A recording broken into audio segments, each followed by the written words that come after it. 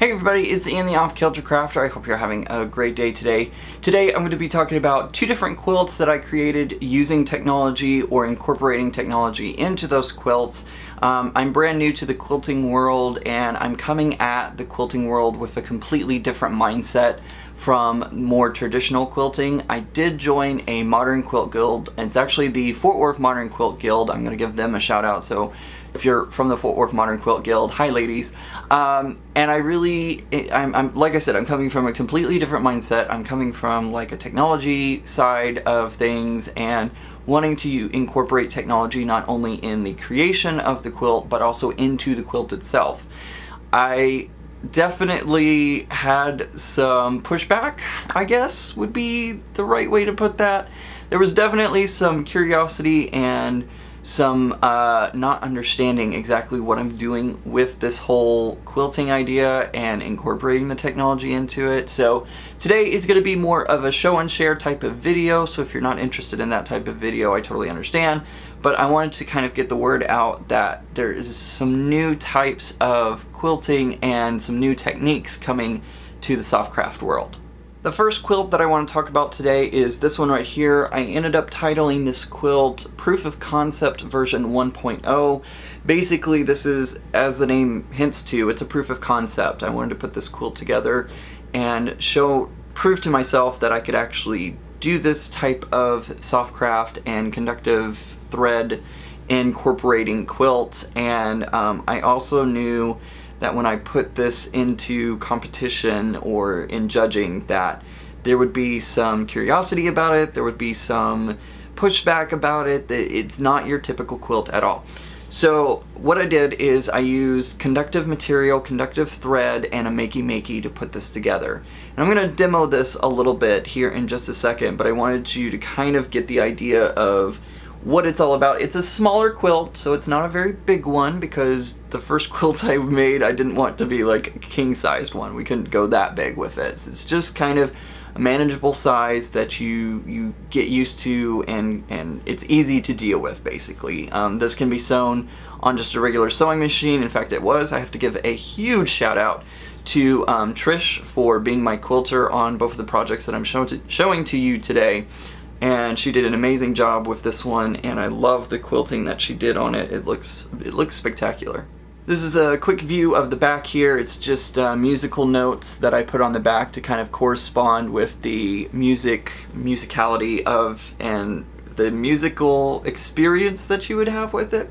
You'll notice on the top here, if you are unfamiliar with quilting, and putting a sleeve onto your quilt, whenever you put it into competition or show or something like that, you have to put on a sleeve so that way the pole can fit, or the pole goes back behind there and it hangs your quilt up on whatever they're going to be using, because there could be a pole, there's lots of things. It gets a little complicated. But anyways, so basically this is just allowing it to hang on the wall or hang on whatever instruments they're going to be using to hold this quilt up.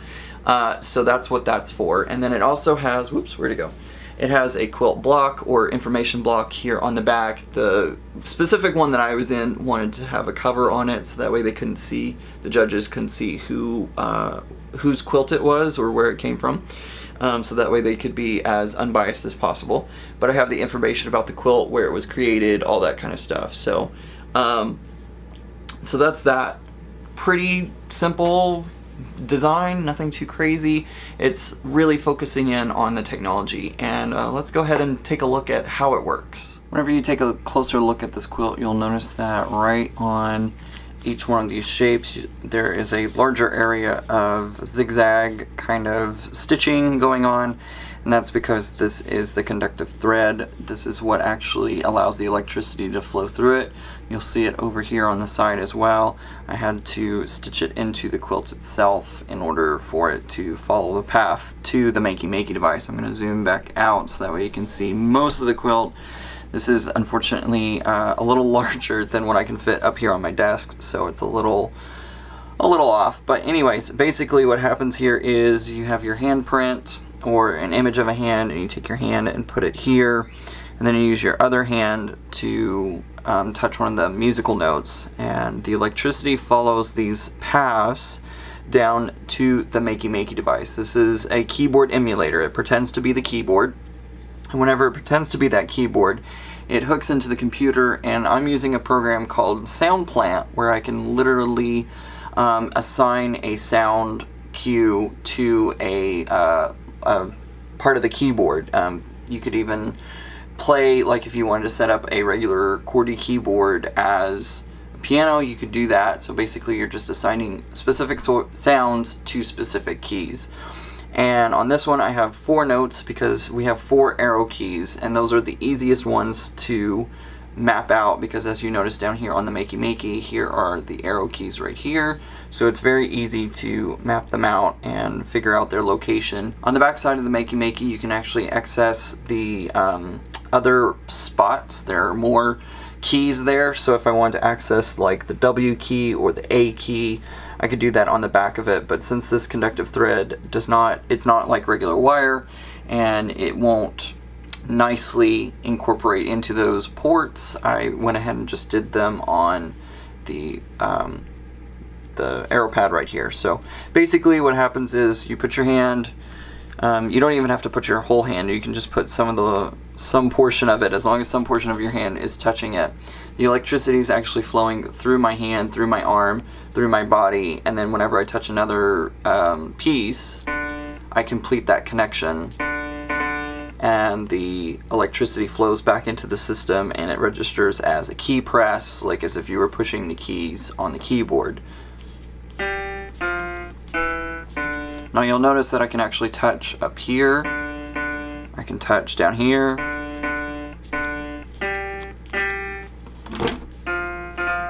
I can pretty much touch anywhere on these pieces of material because it's a conductive material, which means it allows the electricity to pass through it. I'm not exactly sure what the properties of this material are. I think it might be some sort of like carbon maybe, or I don't know. I don't know the exact properties that allows it, but it's almost like a heavy trash bag material, and that whatever it's made with allows that electricity to actually flow through it. And it's very small amounts of electricity. We're not dealing with a massive amount of electricity because obviously we wouldn't want to zap ourselves or hurt ourselves. So basically that electricity is a very, very small signal that's going through all the system and registering as a key press. Not my best sewing job, I will admit that. There are some flaws in it, and it's really hard to use the conductive thread because it really does not take bends or curves very well. You have to do it pretty straight on. So that's why you see whenever I put this together, I'm using pretty much straight lines. I had to curve this line because I originally had taken this one down further and I wanted to miss the other shapes, so I had to curve this one down in order to get it into the right pattern. It's very complicated, but it's all dealing with electricity. You don't want to short circuit a system by crossing it over, and for this one you'll notice that there's no path coming from it. That's because I had to go inside the quilt to take it down to the ground. This is your ground connection, and it cannot touch any of the other lines or images without causing problems. You would end up having a constant connection. The circuit would always be closed on whatever it was touching, so I decided to go inside the quilt and then over and back up through the bottom of the quilt. So lots of complicated thinking things out, and this was just a first go at this just to prove to myself that I could do this. So that's why it's, you know, it looks okay, but it's definitely not as nice as I would have liked it to have been. It will be something I hope to come back to and create a nicer, more polished version of this in the future. Maybe add more keys, more information, or something. So this was just kind of the start of it. This is where it's starting at, and we'll go from here.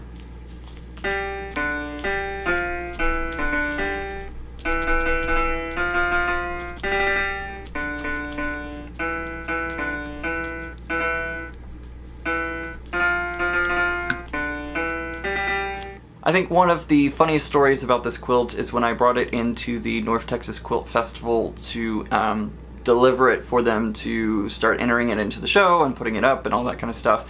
The ladies, I set down this big red bin that had the quilt inside, and I have some awesome people in my guild that were helping me with this process, so they already knew what was coming. They knew how it was going to be handled and all that kind of stuff, but these other ladies from other guilds didn't quite know what was going on, so I set my container down, and it's a big red like storage container, and they're kind of looking at it and they're like, what is that? And I'm like, well, it's my quilt, and this is how I'm turning it in. And they're like, well, you're supposed to have it, you know, there's rules on how you're supposed to put your quilts in and all that kind of stuff.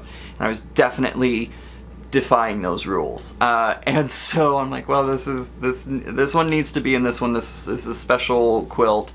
And I kind of pull it out and I show them, and I don't have it connected up to the computer, so I can't actually have it interact or have them see it work in action. And so they're kind of looking it over, and they kind of look up at me and they're like, you're one of those modern quilters, aren't you? I thought that was a really funny moment. They ended up, I hope they came by the booth, because this quilt ended up being in the Modern Quilt Guild's booth during the actual show. It hung up on the wall for judging and then was in the booth itself during the show. And I think the ladies were able to kind of see how it works and understand why this was a very special quilt. All in all, I was very proud of this one, and I love the reactions that I got from it. I saw some videos. I wasn't able to attend the quilt festival, but I was able to see some videos of people interacting with it and having fun with it, and they really seemed to have a good time with it. The next quilt I want to talk about is one that I designed, first of all, here in Design Space. I used a simple triangle shape to create it, so basically I elongated this triangle shape just like I'm doing here. Nothing too fancy. It really is pretty easy just to manipulate the image around and get it, as you can see, kind of similar to what I have here. Anyways, so that's basically what I did to create this. I just used those, I took that shape and then copied it and turned it into the different colors. I didn't quite know what I was doing with quilting, and I didn't realize how hard and difficult this pattern would be. But I went ahead and charged forward, and some of the other ladies in the Fort Worth Quilt Guild were amazed by the Cricut and how easily it cut all of the materials out. This whole quilt was definitely hard to sew together and hard to get a grasp on how to make it work correctly and lay correctly and all of that. So I feel like if I ever did this quilt again, I would have to make some modifications to it. It definitely did not end up quilting or sewing the way I wanted it to, but I think it all in all looks pretty good. So this is the final product that I made with the Cricut, and as you can see, I did several rows of those triangles. I think it came out really well. It's not a full-sized quilt, this is more of a wall-hanging art piece kind of quilt rather than actual like snuggle up kind of blanket quilt. It's got the don't know if you can tell. It's got some variegated thread on it that is a rainbow, and then it has this like concrete or kind of what would you call that? Like concrete. I feel like it looks like concrete. That's what I'm going with, at least. Anyways, so the name of this one is LGBTQ Bridge. So I wanted it to kind of look like a bridge, and if I back it up a little bit, you can kind of see it kind of looks like a bridge, or at least a representation of a bridge. Again, Trish did a wonderful job with the quilting. She did some wonderful variegated thread. There are some mistakes in it. There are some inaccuracies. It was very strange as I was quilting this one because the triangles, whenever I would sew one side of the triangles, the points would be just fine. Like everything laid correctly and nicely. But when I would do the other set, and I don't remember which way is which, the ends, the points would like curl up in weird ways. And so on this one, let me see if I can find an example of it. There were parts where there were like exposed edges that were coming through, and I don't know why. So I think this is the side, looking at it, I think this is the side right here that ended up working out okay. It was this side that had the problems. Where I had, yeah, so I don't know if the camera's even going to be able to pick this up. Let me see if I can get it where it will. Can't even imagine how So there's a little bit of a raw edge sticking out right about there.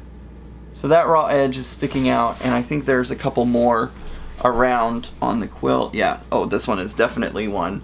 And I know you're not supposed to show your inaccuracies in it, but I want you to know that it's okay not to be perfect, and that sometimes perfection it doesn't happen, and that's okay. So don't feel bad if your quilt comes out like mine, or if you have a project that comes out like mine where it's not perfect. I'm very happy with this. I can't wait to hang this up. Again, it has a sleeve on the back of it. I used the same material this time, so that way it blended in a little bit better. And we have the quilt block down there. For judging, I uncovered it, went ahead and took the pins out and just uncovered it. So yeah, it looks really good and I like it. It is a little wrinkled because I've had it folded up. I'm waiting to get the right spot for it. And I also want to take some pictures with it, because all good quilters know you have to have good Instagram photos, right? That's the way it works. But anyways, so yeah, all in all, I think it came out really good, and I like how it looks. When it was hanging up in the show, I felt like it fit in really well with some of the other ones. It is a modern quilt because it's not a typical pattern. In fact, this is my own pattern design, which I'm pretty proud of. So all in all, I think it came out nice, and it's a piece of work that I am proud of, and I can't wait to display and put up on the walls. So as you can see, my Cricut Maker has really inspired me to try out new art forms and to really expand my boundaries and think outside the box. I did forget to mention, whenever I did the conductive thread quilt, the proof of concept quilt, that was actually cut, all those shapes were cut on the Maker using the rotary blade, so I was able to cut the conductive material using the rotary blade. And then I used the rotary blade again to cut those triangles out for the rainbow quilt. So it's really opened up doors for me. It's opened up a brand new experience for me in quilting. I have always enjoyed sewing and all that kind of stuff, and this is taking it to another level.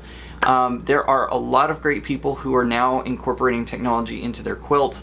So a crafter that I follow, or quilter that I follow, is Libs Elliott, I think is her name, Libs Elliott. Shout out to her, because she actually came to talk to the Fort Worth Modern Quilt Guild, and it was amazing because she uses a code generator to create the layout of the colors and fabrics and stuff like that, and then she takes that pattern and will sew a quilt that looks like it. And her patterns are really amazing, and that's kind of what kept me at the Fort Worth Modern Quilt Guild meetings. That was the second meeting that I went to, and I was kind of like, well, do I really want to stick with the guild? First meeting was fun, but I wasn't sure if I wanted to continue on with it. And once I saw her quilt and how she put them together and all that kind of stuff, I was like, yes, I need to stick with this and create some really cool stuff. So I'm very glad that I went down this avenue, and you know, it's really, really great that I'm getting exposed to these brand new quilting and crafting techniques that I would not have thought of originally. In Cricut Design Space, there are several quilt patterns. Honestly, they look more like traditional quilting to me, and so I'm not really fond of that more block style, but I'm hoping to use my Cricut Maker in the future to create some more patterns and some more designs, so that way I can continue on with this. A lot of fun and a lot of great just getting in and sewing. I definitely think though that I'm a modern quilter and not a traditional quilter. I love the modern designs and will continue working in that direction. So I hope you have enjoyed this little show and share. I know this isn't like one of my typical videos, but I really wanted to talk about my artwork from this and kind of show that there's a whole world of new experiences that are hopefully coming as technology becomes more incorporated into daily life. I have a lot of great ideas, crossing my fingers that I can figure out how to make them work, but I have more ideas how to incorporate conductive thread into other projects, and we'll be continuing on that avenue in the future. Also, if you are in the Dallas-Fort Worth area and are interested in getting into quilting or want to be a part of the quilting world, or if you're an experienced quilter and are looking for something new, come check us out at the Fort Worth Modern Quilt Guild. I will leave a link to the information for their monthly meetings down in the description below. I'm also going to leave a link to their Facebook page if you're interested in joining us. It's a lot of fun, the ladies are a blast, and we definitely have a good time each meeting. Even if you're not located here in the Dallas-Fort Worth area and you're interested in modern quilting, make sure to check out, there may be a modern quilt guild in your area, somewhere, location, something like that. So make sure to look in your area and see if there's some sort of modern quilt guild or modern quilting in your area. And of course there are just traditional quilt guilds all over the United States, and you can definitely check out and see if you want to be a part of it. If you have an interest in quilting or just want to learn more about it, go talk to your quilt guild and find out more. And don't forget that QuiltCon will be in Nashville, Tennessee next year, 2019, and I'm very excited. I'm hoping, I'm crossing my fingers that I get to go to it, but I'm not sure. So it's a little far off for me to figure it out at this moment, but hopefully I will be able to go, and I would love to take some classes while I'm there. Alright guys, thank you for sticking around for this video. I hope you enjoyed it. If you did, give it a thumbs up and let me know in the comments down below if you want to see more of these kind of show and share videos. I definitely enjoy showing off what I'm working on and what I've accomplished, but not exactly sure how y'all, my audience, are responsive to it. So if you want to see more like this, please let me know, and I want to hear from you. Also guys, if you're not already subscribed to my channel, hit that button down below that says subscribe. Subscribe to my YouTube channel and get great updates every time I post a new video by clicking the bell icon. That's, I think, at least for this week, the only way that you get notifications that I've either gone live or posted a new video here on YouTube. They keep changing it up on us, but do yourself a favor. If you want to know when my videos get posted or go live, hit that bell icon and it'll let you know. You can also check out my social media links. I've become a lot more active on Instagram, so if you're interested and want to see maybe even behind the scenes on what's going on, check out my Instagram, also Twitter, Facebook, and more. Those are all listed down in the description below. Alright guys, I think that's going to do it for today. I hope everybody has a great day, and remember, normal's just a setting on your dryer. Bye!